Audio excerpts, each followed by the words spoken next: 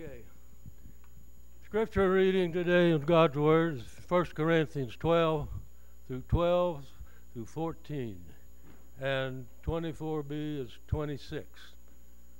Just as a body, through one has many parts, but all its many parts from one body, so it is with Christ. For we were all baptized by one Spirit, so as to form one body, whether Jews or Gentiles, saved or free, and we were all given the one Spirit to drink. Even so, the body is not made up one part, but many. But God has put the body together, given greater honor to the parts that lack it, so that there should be no division in the body, but that its parts should have equal concern for each other. If one part suffers, every part suffers. If one part is honored, every part rejoices with it. So be it.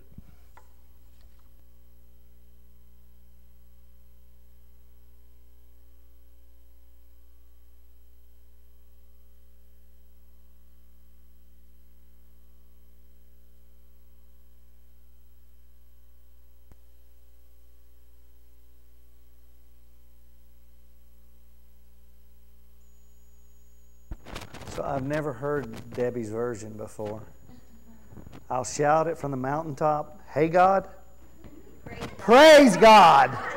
Hey, God. I was like, okay. Hey, God. Praise God. Amen. We'll start with prayer. Father in heaven, we do thank you and praise you.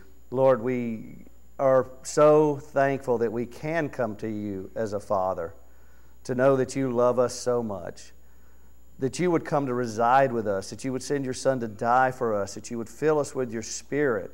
Lord, help us to be a holy, righteous, set-apart people that do proclaim you, that do praise you, Lord. Lord, fill us with your Spirit today. Teach us, help us to understand your words. We thank you that Jesus said he would never forsake us. We thank you that the Spirit will reveal all truth to us and will reveal Jesus to us. We thank you for the place that we can come to worship and the freedom that we have. Let us not take it lightly, Lord, but to serve you with everything that we have. Lord, help us to be joyful and look forward to the hope that we have. Thank you, Lord, for all the wonderful things that you've done and all the things that you are doing and all the things that you will continue to do. We pray this in Jesus' name. Amen. Have you got a title, Kim? Is it not a typo? No. There you go. So you're like, I don't know what this is. Well, you'll have to listen, okay? It's a real one, isn't it? Huh? Isn't it a real one? No. No, you made it up. Yeah. And you have no idea what it is till you listen along, and then you're like, oh, okay, that makes sense. Okay, but you kind of understand from Debbie's choice of songs that it's about unity, the body, about proclaiming, about living as Jesus lived in this world. Scripture said the same thing. I would preach, this is not me, this is someone else saying this, because I am preaching. I would preach, but I'm not trained. I would preach, but I'm not called. I would preach, but someone else is called to do that. That's their job. It's not a great suggestion. It's a great commission. And it's for all people. All authority in heaven and on earth was given to Jesus. And he said, therefore, go. And that doesn't mean that you have to go to the foreign world, utter ends of the earth. It means that you have to be proclaiming Jesus as you go. Now, it's not restricted to just that, but that's an interpretation that I want to use today so that you understand that. As you go along day to day in your life, you should be living a life where people see that you're different. A holy life. A life, I don't do this one as much, where you have God examine your heart. He has given you a new heart where you continue to ask God to cleanse you from all unrighteousness. Where you continue a life of repentance, and we'll talk about that some more in a little bit. It is something that every single believer must do if you have breath in your lungs to do it. Philip was untrained. He didn't spend 3 years in ministry with Jesus. In fact, he probably never met Jesus. He never got to hear Jesus preach in person. He never got to see the mighty miracles that were performed. I'm sure that he didn't see the transfiguration of Jesus, because we've got 3 guys accounted for there. Pretty sure of that one. I don't think he was there at the crucifixion, or probably saw the empty tomb. He might have went later and they said that's where Jesus was buried. And I don't think he saw Jesus ascend into heaven. He probably didn't even hear the words that we call the Great Commission. Philip was a Greek-believing Jew that may have even come to know Jesus after Pentecost happened.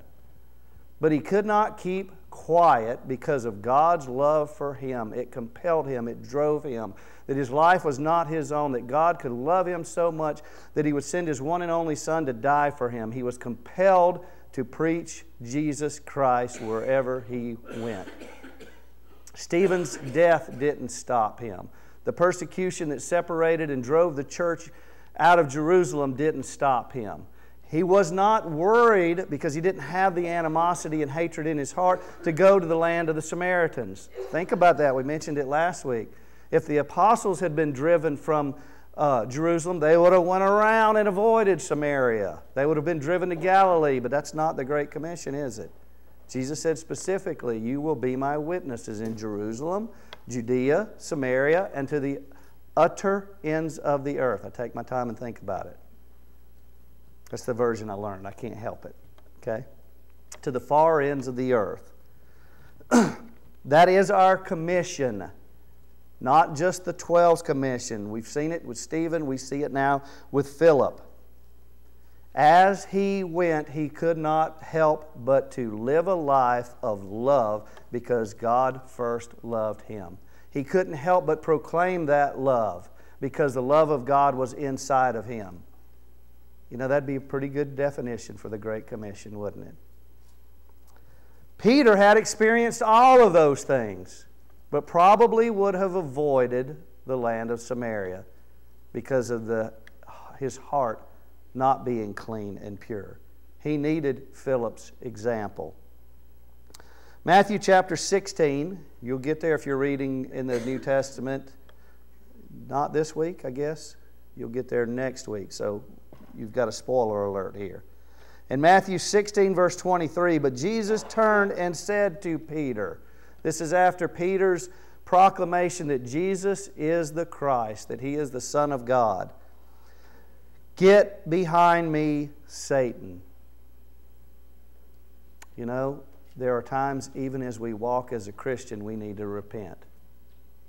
And like I said last week, the picture that I painted was that I felt like Peter and the 12 needed to repent, because they still had that anger and hatred in their heart towards their brother. How could the church ever grow? How could the gospel be presented to the whole world if we have a stumbling block in ourselves because we don't like that person? Get behind me, Satan. You are a stumbling block to me. That's what you're a stumbling block to. When you don't act like Christ, you're a stumbling block to presenting the gospel message. For you do not have in mind the things of God, but the things of men. We're supposed to put all of those things away. Then Jesus told His disciples, if anyone wants to come after me, he must deny himself, take up his cross, and follow me. For whoever wants to save his life will lose it, but whoever loses his life for my sake will find it. What will it profit a man if he gains the whole world, yet forfeits his soul? Or what can a man give in exchange for his soul? For the Son of Man will come in His Father's glory with His angels, and then He will repay each one according to what he has done. I could give you scripture after scripture that talk about the life that we live knowing the truth. How do we live that life now? We can't live it the way we used to live it. We have to live it fixing our eyes on Jesus. It has to be about Him. And I'm so thankful for what you're doing with introducing the prayer and things in that. We are small. And sometimes when we get small, we think about we can't do this or that. When we're small, there's so many things we can do. We can be so intertwined with each other that we understand the body parts and how they work, and we take care and affection, and we cry when we need to cry, and we laugh when we need to laugh with the body parts, because we are closer. And it doesn't matter about the size, it matters about what's in your heart, how much you love Jesus. Peter heard the words of Jesus. He saw all the things that I talked about, but he wasn't overwhelmed to go to the Samaritans because he had a problem with his heart. It wasn't a problem with his Savior. It wasn't a problem with the power of the Holy Spirit. It was a problem with me, myself, and I. And I have to repent of that. And you're going to hear that word repentance a few more times. Peter needed to see Philip's love. Needed to see him preach. What if Philip would have used the excuse, I'm not called, I'm not trained. I've been driven from my home. I got to set up my home first and do everything else first. He couldn't help. He might have been building himself a house. He might not have been. He might have been doing whatever, but he couldn't help but to tell people about the joy that was in his heart as he went along wherever life took him. Grocery store, work, whatever it may be. If you remember back from Acts chapter 6, Philip and Stephen were chosen so that Peter could concentrate on preaching and teaching.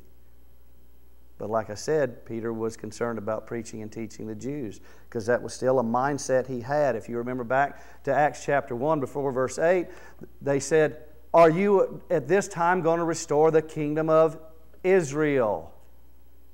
Samaria would have been against that because they had incorporated other gods into their religion. We've got to get rid of that mindset. I grew up in church. I've done this or that. I'm a good person. There are none righteous, no, not one. And God can turn stones into the children of Abraham. You are saved by grace. Live your life as though you were saved by grace.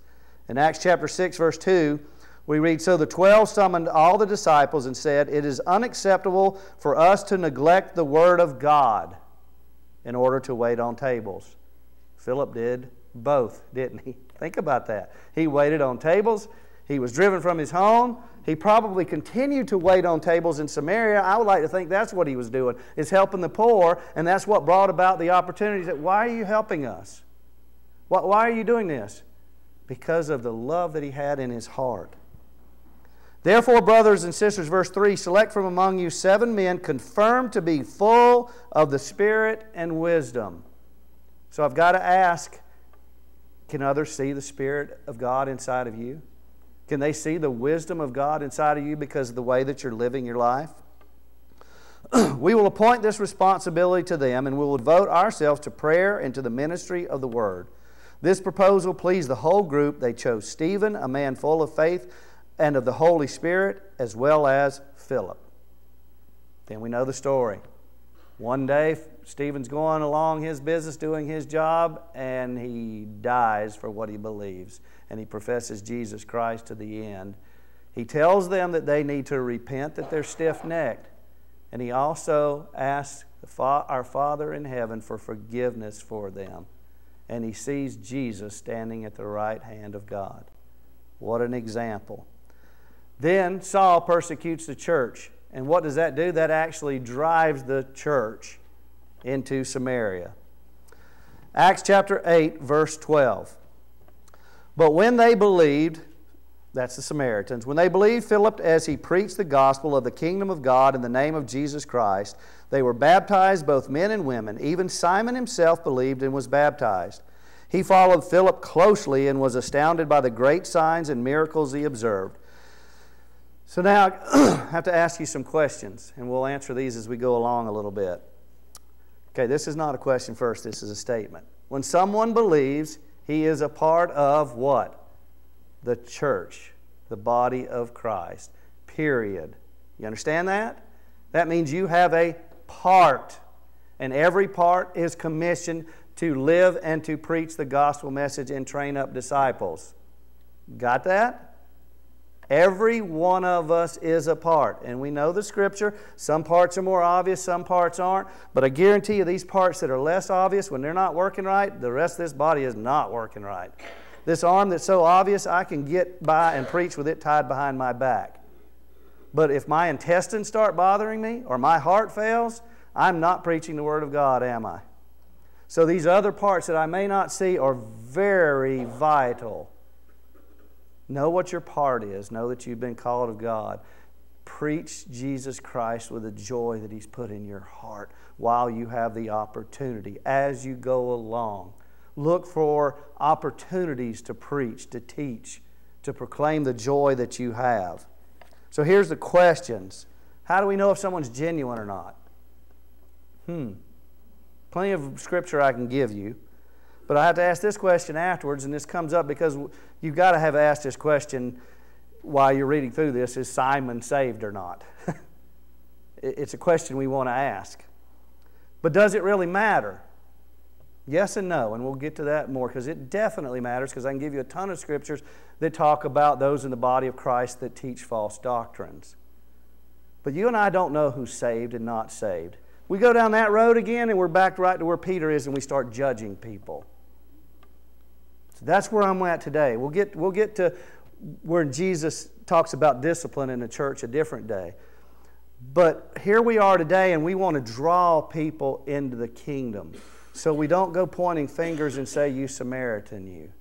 But now Peter does in the scripture point fingers at Simon, and he has a good reason to. And Peter had a discerning spirit there. He was able to discern that with Ananias and Sapphira. Remember that.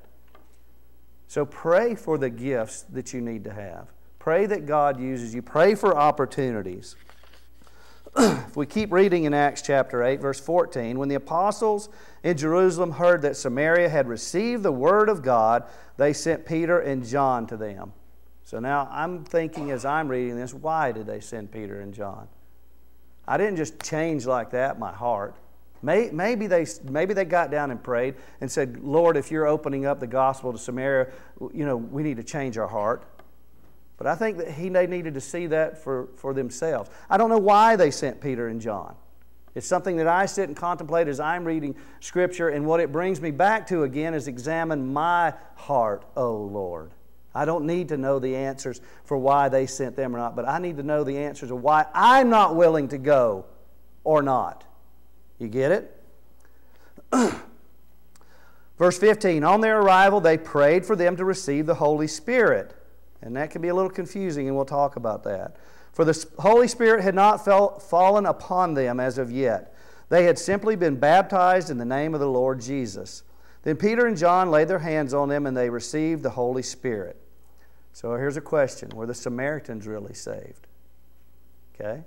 Don't dwell on this. I'm hitting it. So like I said, you think about the way you think and examine things. Verse 18, when Simon saw that the Spirit was given through the laying of the apostles' hands, he offered them money. Give me this power as well, he said, so that everyone on whom I lay my hands may receive the Holy Spirit. Now remember, this is a battle of kings and kingdoms. You know the kings, Jesus or Satan. You know the kingdoms. The kingdom is the kingdom of heaven or the kingdom of hell. You're either with Jesus or you're against Jesus.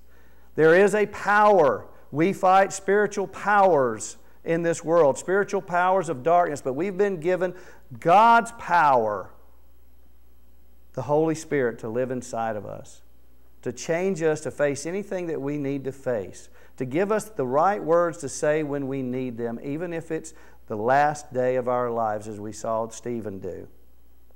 But now you got to ask the question, was Simon really saved? Because here's a motive that you see right there. Does he want to be saved? Or does he want something that helps build him up? And then I've asked the question before, what does it matter? It matters when it becomes a problem in the church because of the doctrine that's being taught. And that's why we have to study to be approved workmen, rightly handling the word of truth. Okay? Verse 20, but Peter replied, may your silver perish with you. And I already said he had a discernment of spirits. Because you thought you could buy the gift of God with money. You have no part or share in our ministry because your heart is not right before God. I wonder if Peter remembers back to the night where they're eating the Last Supper. And Jesus says, you have no part in this ministry unless I wash your feet. How is your heart set on ministry? Not living your life, not enjoying your family, your friends, the wonderful things, your health, everything else, but how is your ministry? All authority in heaven and on earth has been given to me, Jesus, so therefore go and make disciples. Do you understand your ministry? Do you understand why you are still here? The opportunity that you have to be a witness to others, especially those that you encounter more, your family, your friends, your co-workers, even your enemies, because you encounter them a lot. Okay? Your heart is not right before God. Repent, therefore, of your wickedness and pray to the Lord. Perhaps He will forgive you for the intent of your heart. For I see that you are poisoned by bitterness and captive to iniquity. So I have to ask myself here, what brings about salvation? Is repentance necessary, or is just believing enough? Oh, and boy, I've had this conversation with a lot of Christians. And let me tell you this, one reason is Satan loves to change words in our thought process on what it means. If you look all throughout Scripture, Old Testament and New Testament, I don't care where you're reading, it tells you to repent, whether you're already in a right relationship with God or whether you're trying to get to a relationship with God. Repent and turn to God. Repent primarily means to change.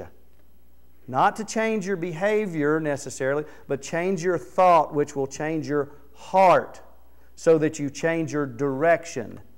So that instead of going against God, you're now going with God. So that instead of fighting against the Holy Spirit, resisting the Holy Spirit, now you're walking in tune with the Spirit. Instead of serving another master, now you're serving Jesus, and you can't help but to do that. You have to repent, and then, because we get to thinking that repentance means that it changes what we do. That takes a little bit of time, doesn't it? Takes a long time, and the reason I'm putting this in here is Peter said it time and time again, but in his heart he still needed to change to love the Samaritans, because there's 700 years of we can't stand these half-breed brothers.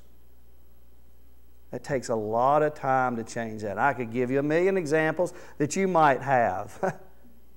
Okay? I can give you a million examples that I might have. So I need to be changed. Jesus gave up heaven to come and die for every single human being. No matter what they look like, no matter who they are, no matter what they've done. And I guarantee you, the more you've done, it probably the harder it's going to be. But with God, all things are possible.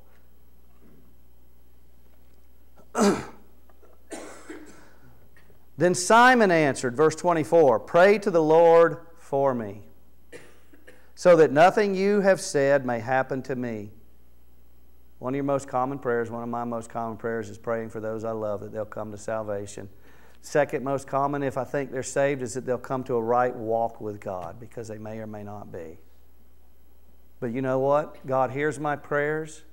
He wants to answer them. It is His will that all men be saved. That's why He sent His Son. But I can't save anyone through my prayers. There's hypocrisy in the church that teaches that can be done.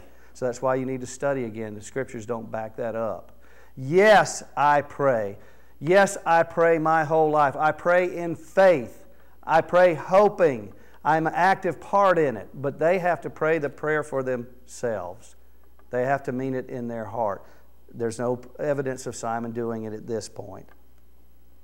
Verse 25, "And after Peter and John had testified and spoken the word of the Lord, they returned to Jerusalem, preaching the gospel in many of the Samaritan villages." Now, I don't know what happened that day, but I think Peter and John got on their knees and repented. Because they went back and preached along the way. If they had just went there and seen what happened and said, okay, we've accepted it, but I still had animosity in my heart, I'd have went straight back to Jerusalem. But instead they preached along the way. There was a repentance and a change there in Peter's heart that you don't just read, but is obvious there. That hatred was gone. And it took someone like Philip, who never had it in the first place, to show them.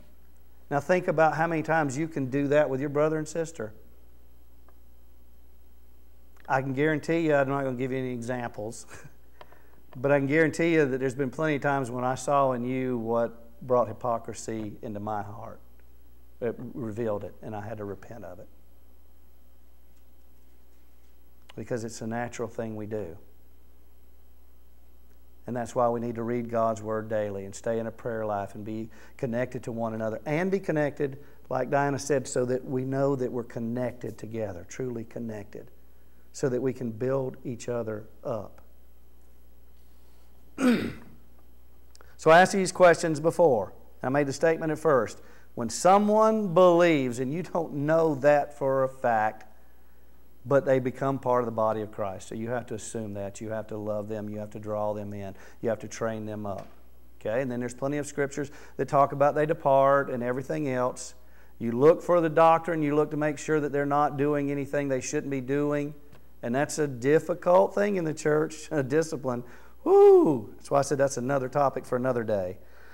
But you draw them into the church and accept them that they made a genuine decision. And you try to build them up. But how do we know if they're genuine or not? Well, there's scripture that talks about that, and I'm still going to explain a little bit more. And I'm going to ask the questions again so you can be thinking about this. This is a thought process. Were the Samaritans really saved? Was Simon really saved? Is believing enough for salvation? What about that thing called repentance? What about church practices that teach that? We don't have any in this church, praise God. But what if you were in a place that had doctrine like that? Okay? Peter should have been preaching to the Samaritans all along already. But it took Philip to show him the way. So let's look at Simon. And let's look at some scripture before we answer this. Acts chapter 16, verse 31 says, believe in the Lord Jesus Christ and you will be saved. Right? What does it say right after that? You and your household. Now you know that just because you believe doesn't mean your whole household believes. I just said that was probably the biggest prayer that you have in your heart. But that's what this verse says, right? So you can't just take this out of context. Romans 10:9, if you confess with your mouth Jesus is Lord and believe in your heart that God raised Him from the dead, you will be saved. But what if there's not repentance? Okay? Luke 12:8, I tell you, everyone who confesses me before men, the Son of Man will also confess Him before the angels of God. Well, I can give you another verse in the Sermon on the Mount, if you read this week, that says, depart from me. They confessed Jesus, but their hearts weren't right again.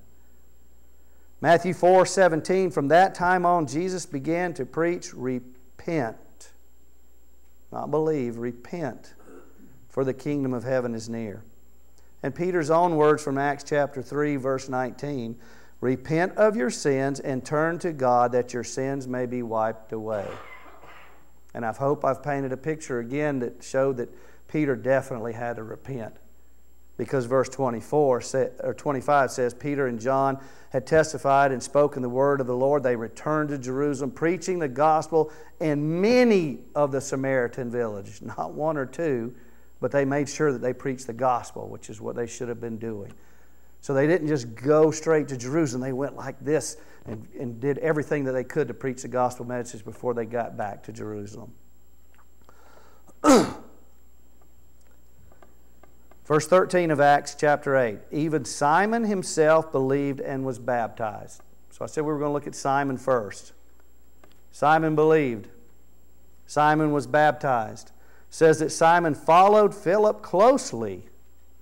But if you also notice in verse 13, he was astounded by the great signs and miracles he observed. Well, I'm going to be astounded by a miracle that I see, period. But what did you do with that miracle? as we read this a little closer, we see that Simon wanted to be able to do that himself. You'll get into a lot of churches that do those same things. It seems to be the gift is more important. The Holy Spirit gives gifts as the Holy Spirit desires to build up the body. Philip didn't doubt that Simon was saved either, did he? It's not in the Scriptures there. So Simon looks pretty good at face value, doesn't he? Okay, what about the Samaritans? Verse 12, when they believed Philip as he preached the gospel of the kingdom of God and the name of Jesus Christ, they were baptized, both men and women. Believed, baptized. But there's nothing about them following Philip like Simon did. There's nothing said about the miracles of God astounding them. So the Samaritans look from the surface less saved than Simon, do they not? From what we have just here in Scripture. So there is a testing here because Peter doubted, I'm going to use that word with quotation marks, Simon's salvation. But there's nothing said here that Peter doubted the Samaritan's salvation. In fact, he preached the gospel.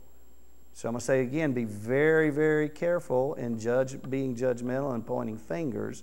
But if there's proof of something, examine it and follow it and train up to be a disciple. The first thing to be done here is to be set your thought process aside, but take Simon on to train him up, to see if his faith is genuine or not.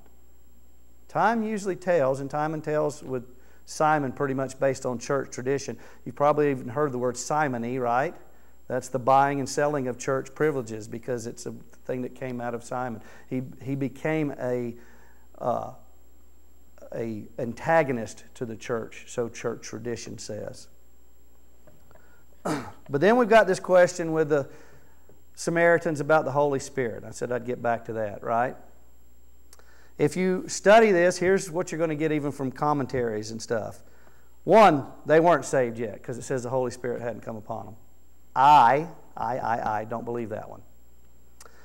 Number two, they were saved, but the commission, the Great Commission, is only for qualified people. Therefore, you've got to have a laying of hands on to put you into the fact that the church officials see this, that they commission you for service. That's the number two explanation. Number three is that God withheld the Holy Spirit so that Peter could do it, because upon this rock I'll build a church. And you know the position that Peter became in the Catholic Church, Roman Catholic Church. Or the fourth, here's the one Alan's going to say, okay, is that they were saved. But because of the time and circumstance, God wanted to physically show an outpouring, and He did it through Peter. Not because Peter's any better than or anything else, because who got Peter there in the first place? Philip. Philip. Don't forget that. And then Peter laid his hands, showing everyone that, look, the 12 apostles do agree with this. That tells volumes to me, doing it, Peter. Tells volumes to the 12 apostles. It tells volumes to the Jews. It tells volumes to the Samaritans. Jesus Christ died for all. And I need to take seriously the commission that He gave to all. Do you see the whole story here? You see how the church works together? Okay, what does that stand for? Peter led us to Stephen, which then our focus goes to Philip. Then we got Simon in there. We got to figure out what to do with, but we just don't throw him out. We love him. Because if you throw him right out again, don't get this in the story, then you're saying that you're not good enough for salvation. Peter didn't do that. Peter said, repent, and maybe God will forgive you. He didn't say, go away from me, you satanic person. You're practicing sorcery. He did just like Stephen did and said, here's what you're doing wrong. Repent. But he had to hear his own preaching at that time. Even though the word repent's not there, Peter had to hear it so he'd repent. So he wouldn't have an attitude that someone else wasn't deserving, lovely enough for the gospel message, that he was better than whatever it was that was in his heart. And then that takes you back to the next P. You can either go with Philip again, because that's who we're going to read next, or you can go back to Peter, because he goes back to Jerusalem with a changed attitude. And if you study again, you know that the 12 apostles did get dispersed out of Jerusalem and most of them died in foreign countries for their faith, because they were not ashamed of the gospel. They loved even their enemies. You see all these principles of Jesus coming apart? Okay, so let's go what you might have read this week if you were reading through Matthew. Are you reading? Are you studying? Are you keeping up with your daily Psalms? Okay, be asking one another to talk about what you... I did it in the prayer this morning if you didn't catch it, because the psalm that we just read yesterday and today, it painted a picture, and a lot of the psalms are that way, that evil prosper. Well, it does look like that in this world. But we know the whole outcome, and they will have to pay for their sins. I will have to pay for my sins, but my sins have been forgiven if I truly believe in Jesus Christ. And if I truly believe in Him, there's no way that I can't live for Him and no way that I can't proclaim His name. That's how I know my faith is genuine. But in Matthew chapter 7, this is the end of the Sermon on the Mount. We'll start in verse 12. In everything, then, do to others as you would have them do to you. We even have a story, about that where there's a good person that is a Samaritan. Remember? Well, the irony in that and how it points fingers at me. For this is the essence of the law and the prophets. And remember that that's what Peter had, that's what Stephen had, that's what Philip had. They had some Old Testament writings, and probably if they had any, it was the Psalms. Peter didn't go read and say, Philip didn't go read, hey, this is the Great Commission right here. He said he may have never even heard those exact words. But every Christian knows it because it's written on their heart. And they know they've got to live a holy life, and they know they've got to proclaim. Verse 13, enter through the narrow gate, for wide is the gate and broad is the way that leads to destruction. So this is a warning. And many enter through it. But small is the gate and narrow the way that leads to life, and only a few find it. Now look at the next words. Beware of false prophets. They're going to be in the church. That's why I told you it mattered, but it did matter. You can't point fingers at, I don't think you're saved yet. You prove it to me. But when they come into your fold, you've got to examine and make sure that cancer didn't just come into your body. You train them up. Okay? Beware of false prophets. They come to you in sheep's clothing. But inwardly, they still are desiring the ways of the world. They are ravenous wolves. They don't know it, but they're working for King Satan rather than King Jesus. So what do we do then? By their fruit you will recognize them. This is so profound because both are fruit trees, it looks like here. They are. But one produces bad fruit, one produces good fruit. You know what the problem is with most churches? No one's producing fruit. Yeah, that's what I said. So we need to be producing fruit. And there will be many of those that produce fruit that look like they've done it with the right intentions, but they've done it with the wrong intentions. By their fruit you will recognize them. Are grapes gathered from thorn bushes or figs from thistles? Likewise, every good tree bears good fruit. So if we really want to look at the problem, it wouldn't be the problem of is Simon saved. It is a lot of the church saved. Because are they producing fruit? Now do you see where I brought all this point around? I could ask all these questions of a lot of people, including myself at many times in my Christian walk. How's that? I'll point my fingers right here. Because at many times there wasn't any fruit. There wasn't any proclaiming. There was bitterness in my heart. And I believed but I certainly needed to repent. A good tree cannot bear bad fruit, and a bad tree cannot bear good fruit.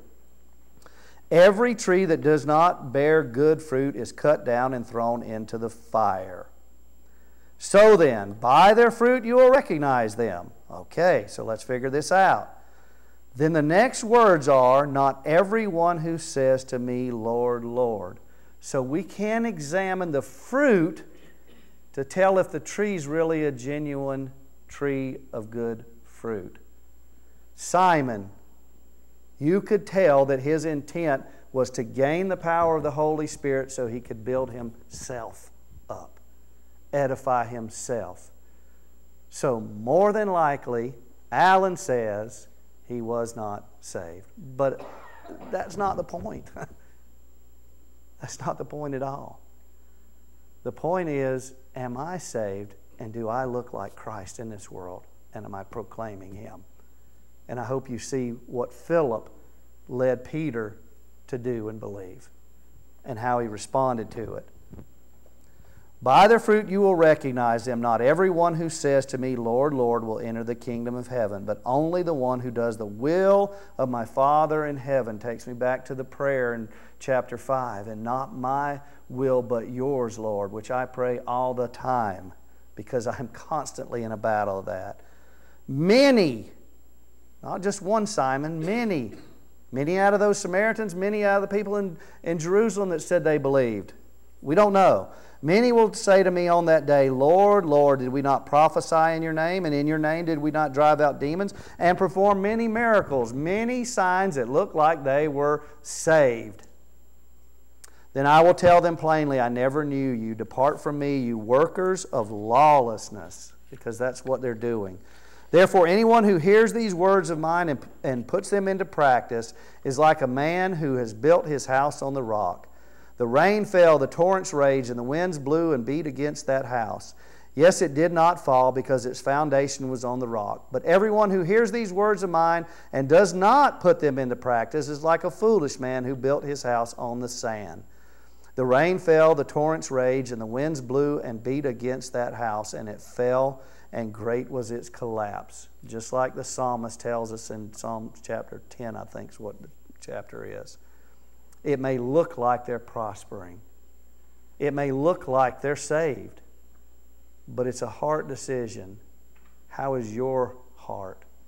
Peter's needed a little tweaking. And thank goodness there was a Greek believer there named Philip that showed him by the way he lived, the joy that was in his heart, that Peter needed to repent of what he thought and did. Simon wanted his power as a showpiece. His eyes were the problem. Jesus said that already in a chapter before in Matthew chapter 6. Do not store up for yourself treasures on earth. This is what Simon was doing. Where moth and rust destroy and where thieves break in and steal. But store up for yourself treasures in heaven, where moth and rust do not destroy. Obvious Philip was doing that. He lost his home and everything. But he had to tell people about Jesus Christ. And where thieves do not break in and steal. For where your treasure is, there your heart will be also. The eye is the lamp of the body. Simon was fixing his eyes on things he could do on this earth to build himself up. Philip was fixing his eyes on Jesus. There's your difference. The eyes are the lamp of the body. If your eyes are good, your whole body will be full of light. But if your eyes are bad, your whole body or the whole tree will be full of darkness. If then the light within you is darkness, how great is that darkness? No one can serve two masters. Either you will hate the one and love the other, or you will be devoted to the one and despise the other. You cannot serve both God and money. I told you what the sin of simony is. That's where the story goes throughout history and the outcome of what Simon was in relationship to the church. But I want to take you back to the questions I said before. When someone is saved, they come into the body. Does it matter? Yes, it matters. But our job is not to point fingers at them. It's to train them up to be disciples. I can give you a million examples again of how people came to salvation years later. If any of you have done walks, I've heard so many testimonies how someone came to true salvation at a walk where they thought they were before. It's our job to be tied into one another, united one another in the body of Christ, training up disciples, just like the Great Commission says, all of us doing that, bringing glory in God the Father, living a life holy because that is pleasing to God, and proclaiming Jesus Christ because we can't help but doing anything else. If that's the way that we're living, then we're doing it right. Last week I told you and gave you the scripture that it was a message of forgiveness. This week I'm showing you that Peter had to realize to forgive so that he could forgive others, so that God would forgive him, as Jesus says in the Sermon on the Mount also. But to do that, you do have to repent. Now, I know last week, because somebody came up to me and said, you were pointing fingers at me, basically, that it hits us sometimes, and we do need to repent. If that's the case, repent. Whether it's to salvation or it's to loving your enemy or whatever it is, repent and turn to God so that your sins will be forgiven, so that your prayers will be heard, so that you can live a life that brings glory and honor to God. This new life He has created in Christ Jesus. What would have happened if Philip wouldn't have gone? If Peter wouldn't have repented? God, Jesus would have still built His church, but He wouldn't have done it that way. He would, because He already said to Simon, upon this rock I build this church. Yes, don't get me out of context there. But God wants to use each and every one of you to draw others into the kingdom. What a privilege, what an honor. Verse 25, and after Peter and John had testified and spoken the word of the Lord, they returned to Jerusalem, preaching the gospel in many of the Samaritan village. The Great Commission unfolding. Everyone that is a believer has a part in the body of Christ. That was the scriptures that Merle read. And for the body to work effectively, we have to have parts that are working effectively. God many times uses ordinary folk, not the elect, to bring about His purpose. To do, to go and tell, to love. The chief agents in the expansion of Christianity are not always the ones that are so obvious. Those who love Jesus, or better yet, those who know the love of Jesus, make a huge, huge difference in the kingdom of God. Even circumstances that you don't want to face, like being driven from your home, or cancer, or anything else, can be used to bring God glory. Look at those situations and look at how you can use them to proclaim God. Did you know this? This relates to the persecution in Jerusalem, because this is what scattered them and grew the church, right? Did you know that if one of the arms of a starfish is severed off, a new one will grow in its place? Did you know that? Yeah. In fact, if a starfish is cut up, any piece that contains a part of the central disc, no matter how big or small, will develop into a new starfish. Some oyster fishermen found that out the hard way. You know where this is going. When their oyster beds became infested with starfish, think of that, this is Christians. The fishermen cut up the starfish they caught and tossed them back into the water.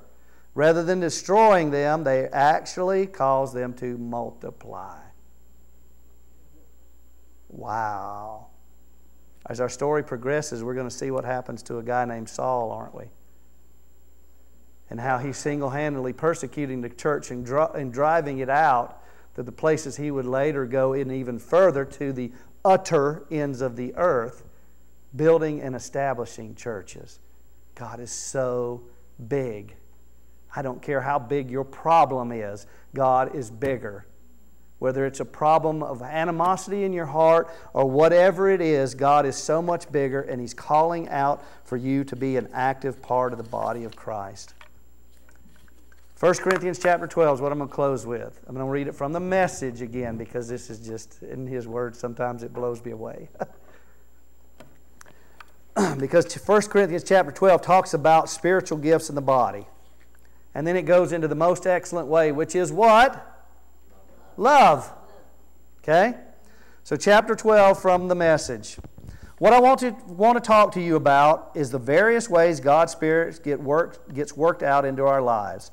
This is complex and often misunderstood, but I want you to be informed and knowledgeable. Remember how you were when you didn't know God, led from one phony God to another, never knowing what you were doing, just doing it because everybody else did it. It's different in this life. God wants us to use our intelligence to seek to understand as well as we can. For instance, by using your heads, you know perfectly well that the Spirit of God would never prompt anyone to say, Jesus be damned. Nor would anyone be inclined to say, Jesus is Master without insight of the Holy Spirit. There's your salvation, whether it's true or not. Verse 4, God's various gifts are handed out everywhere, but they all originate in God's Spirit. God's various ministries are carried out everywhere, but they all originate in God's Spirit. God's various expressions of power are in action everywhere. God Himself is behind it all. Each person is given something to do that shows who God is. Everyone gets in on it. Everyone benefits. All kinds of things are handed out by the Spirit to all kinds of people. The variety is wonderful: wise counsel, clear understanding, simple trust, healing the sick, miraculous acts, proclamation, distinguishing between the spirits, tongue, and interpretation of tongues.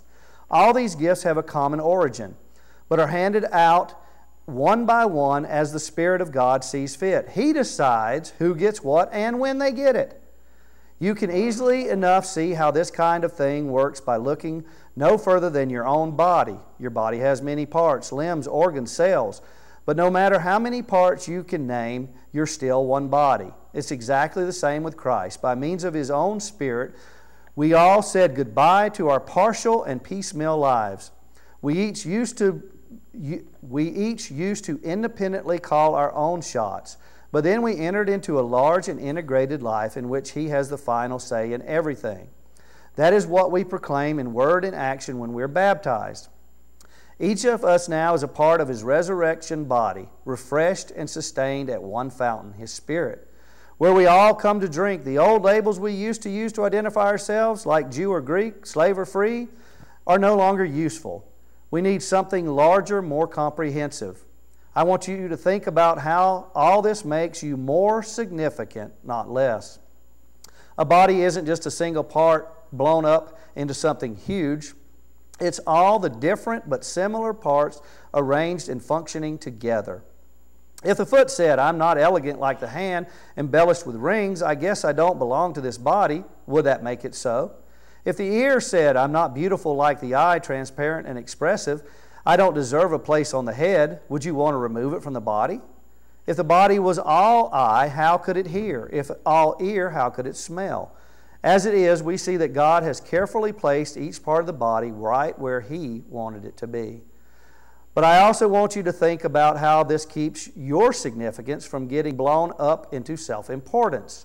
For no matter how significant you are, it's only because of what you're a part of. An enormous eye or a gigantic hand wouldn't be the body, but a monster. But we have is one body with many parts, each is proper size, each in its proper place. The part is important on its own.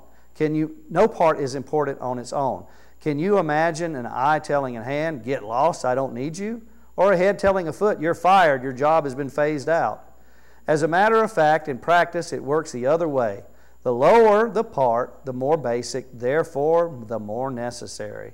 You can live without an eye, for instance, but not without a stomach. When it's part of your own body you are concerned with, it makes no difference whether the part is visible or clothed, higher or lower. You give it dignity and honor just as it is without comparisons. If anything, you have more concern for the lower parts than the higher. If you had to choose, wouldn't you prefer good digestion to full-bodied hair? Thought I'd look up when I said that, sorry. The way God designed our bodies is a model for understanding our lives together as a church. Every part dependent on every other part. The parts we mention and the parts we don't. The parts we see and the parts we don't. If one part hurts, every other part is involved in the hurt and in the healing. If one part flourishes, every other part enters into the exuberance. You are Christ's body. That's who you are. You must never forget this. Only as you accept your part of the body does your part mean anything. You're familiar with some of the parts that God has formed in His church, which is His body. Apostles, prophets, teachers, miracle workers, healers, helpers, organizers, those who pray in tongues. But it's obvious by now, isn't it, that Christ's church is a complete body and not a gigantic, undimensional part. It's not all apostle, not all prophet, not all miracle worker, not all healer, not all prayer in tongues, not all interpreter of tongues. And yet some of you keep competing for so-called important parts. But now I want to lay out for you a far better way. Boy, how does that ring into our story of Simon and Philip and Peter and how we need to be as a body of Christ. Father in heaven, we do thank You that the Spirit has indwelled us, that we are children of the Most High. Lord, we thank You for any and every gift that You give us, any and every ability that You give us, from the least to the small. Lord, we know that each and every one of us is important, and Lord, may everyone feel that way. May the joy that You've given us, the peace that You've given us, may it overwhelm us because of Your love. May we love others, even our enemies, because of the love that You have given us. May we pray steadfastly, Lord. May we be united to one another. May we be compassionate and caring as Christ gave up His life to save us. May we be a church that draws others into the kingdom, each and every part. We pray this in Jesus' name. Amen.